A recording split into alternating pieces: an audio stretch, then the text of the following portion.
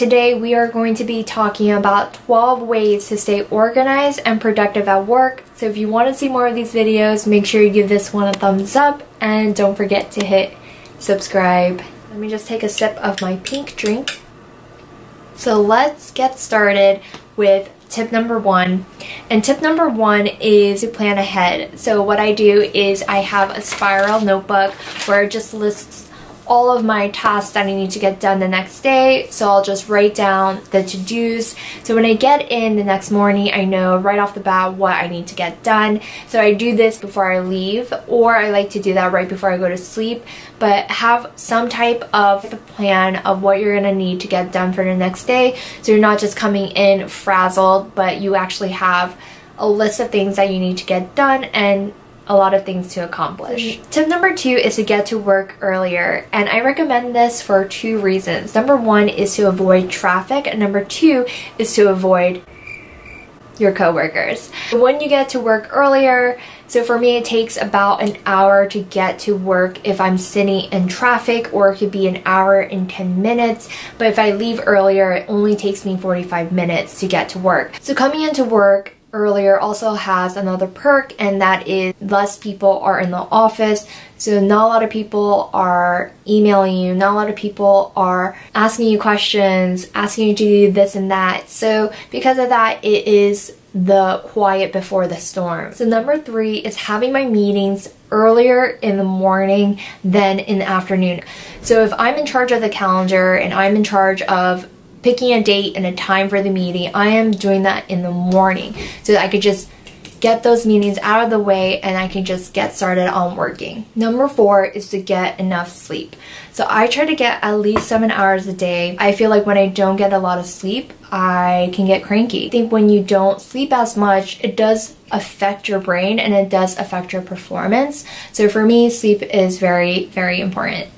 Number five is to leverage technology, and this is both to stay organized and to be productive. When it comes to productivity, you want to find ways where you can make the process of what you're doing quicker. Technology is just continuing to expand, and if your company doesn't invest in technology, maybe write a proposal what you think can get done if they do adopt this in technology. What are the benefits that are going to come out of it? Number six is to learn to delegate. So this is a bit tricky because I know if you just started off working, maybe you don't have that ability just yet. But as you move up, you are going to have people that helps you on these team engagements or on these projects. So what I like to do is I like to delegate as much as I can to even the workload. Learn to trust the people that are working with you and being able to just give them the work and see how they run with it. I think it's really important because you cannot do everything yourself as much as you sometimes want to. Delegate is a very important skill, and hopefully we all can learn to perfect it. Number seven is to always track the progress of engagements or projects that you're on. You never want to just look at the final due date as an end goal. You want to set these mini deadlines for yourself to get to that goal. Being able to not only see the bigger picture, but also seeing the little steps in between to get to the big deadline is also really important. Number eight is that I try to review everything in electronic format. There are some rare occasions where I am printing things on paper, but I think it's just better for the environment if you just aren't printing everything and reviewing everything on paper. So what I try to do is I try to get used to reviewing things electronically, so I'm not just printing out stacks of paper and after reviewing it just bring it out or recycling it. Number nine is utilizing calendars. So I have my own planner, and I personally like this planner because it starts off in August of 2019 and it ends in December 2020. It has the goals, birthdays, anniversaries, and to-dos, and so I really like this to-do list here so you're not missing these events and you're planning accordingly. Number 10 is to keep my workspace clean. So what I like to do is periodically I would just make sure that all the surfaces are clear of clutter,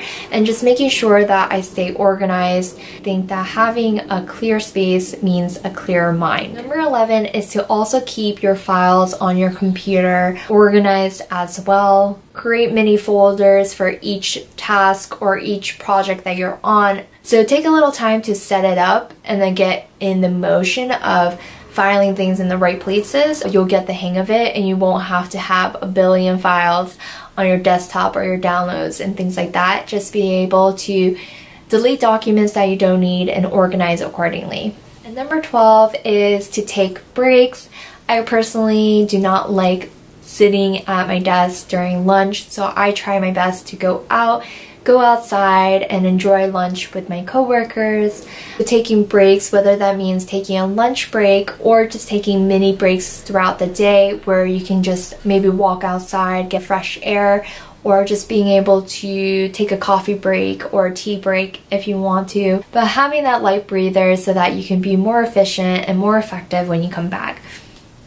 So that concludes this video. That is 12 tips in being productive and organized at work. Leave a comment down below. What are some of your tips in staying organized and productive? If you enjoyed this video, make sure you hit subscribe. I post a lot of videos on this type of stuff, and I'll talk to you guys later. Bye!